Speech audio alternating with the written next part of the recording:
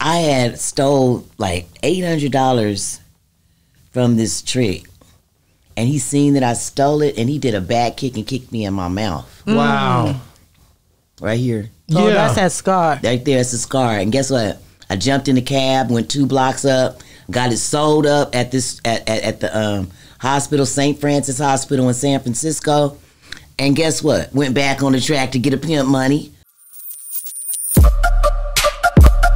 Yeah, we on Boss Talk 101. Yeah, we gonna talk. But if it's, but I'm gonna date you. You know what I'm saying? If you got that do re mi fa sol la ti do. Right. If you're a trick though, and you like some of these guys, I've heard crazy stories, and I've seen different things where I talk to different people that say, well, you know, girls tell me like, no, he just told me that he'll tell me to go in there and tell him to go clean it off, and we just rob him. Like it'd be different cases where they don't always do the job. Well, see, I ain't never been involved in no low life stuff like that. Yeah. Robbing clients and tricks and. You know, but you heard of it, though, right? Yeah, it goes around all the time, but I'm not going to be looking over my shoulder because they going to come back and get you. Right. I never was a thief and stuff, but I started stealing when I got with Kenny Red because he had thieves and stuff. So I was like, I'm about to learn how to steal too. So I can go home and save my coochie for him. You know what I mean? So I had stole like $800 from this trick. And he seen that I stole it, and he did a back kick and kicked me in my mouth. Wow. Right here. Oh, that's that scar. Right there, it's a scar. And guess what? I jumped in the cab, went 2 blocks up, got it sold up at the hospital, St. Francis Hospital in San Francisco. And guess what? Went back on the track to get a pimp money. Because if I'd have called Kenny and said, oh, my mouth got busted, I want to come home. But if I would have called my first folks, he would have been like, come home, baby. It was, see, it's two different. But Kenny Red didn't play like that. Kenny Red didn't play that, bitch. Go get my money. And you like that better? Well, it was just what it was. I loved Kenny. So whatever he said, it was his word.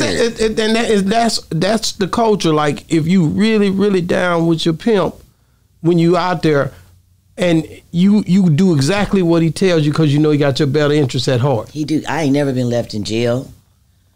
But like little gaga Google shit like that, like Kenny would have been like, girl, if you don't get your lip sewed up and go get my money.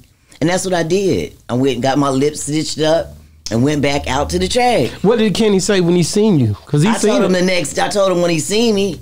And what he said? This motherfucker kicked me in my lip. He was like, oh. It wasn't nothing. It wasn't like, oh, I mean, not like, oh, but damn, at least you went and got it, you know, taken care of. But it wasn't like, oh, baby, oh, God, none of that. You're going to stay at home for a whole week until it heals up. No. No, he going to give me some Neosporin and some goddamn peroxide and be like, bitch, go get a pimp's money.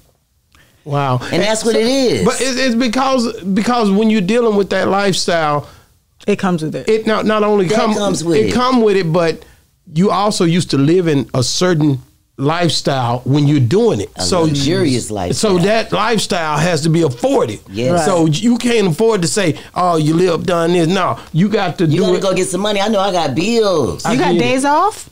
Well, sometimes. I remember one time I went 4 years without a day off. But not like straight working 4 years. But like if the track was hot, then you bitch, you know, can go in the house. You know what I'm saying? But it wasn't like a planned. But 4 years straight. Yeah, well, you know, my mom's birthday, I might fly and go see her or something like that. But on holidays, you know, I done been on the whole show on Christmas shit. I done got Christmas money from tricks, all kind of stuff. But what's the most money you made in a month? You probably were averaging a lot of money, but 100 you know, grand back in the 80s, more than that. These girls now these days, they can't even go on a 30-day run. Like they can't go straight 30 days without, you know, just stacking their money.